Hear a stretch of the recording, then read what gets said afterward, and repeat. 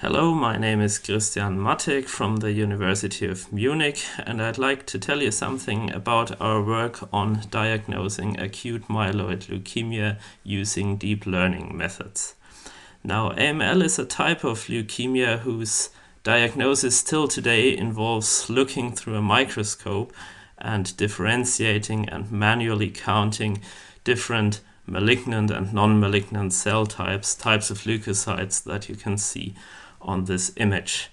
Now, the aim of this project was to help this very laborious and tedious step using deep learning methods, and we did this by compiling a large-scale database of different morphological classes of single-cell images, which we obtained from scanning the peripheral blood smears of 100 AML patients and 100 control patients at a high resolution with oil immersion.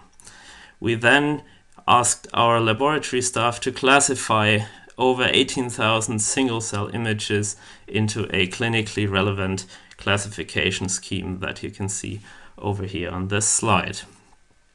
Now, building up on that large-scale data set of 18,000 cells, which we actually made available to the public, we developed a convolutional neural network model using the ResNext scheme that was a very successful network used in the classification of natural images.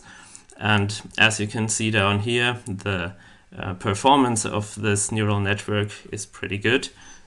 So the confusion matrix shows a lot of very high diagonal elements, and if we actually use the network just to predict if a given cell is malignant or not, is a blast cell or not, we actually even come close to human performance. If you look at this ROC curve over here and the human performance up in the corner, you see that the two are pretty comparable. Now, this is the time to thank our collaborators and funders and to point you to the publication we wrote about the project and to the database, which you can actually use for your own research purposes. It's publicly available, which you can both access over the QR codes printed up here. Thank you very much for your attention.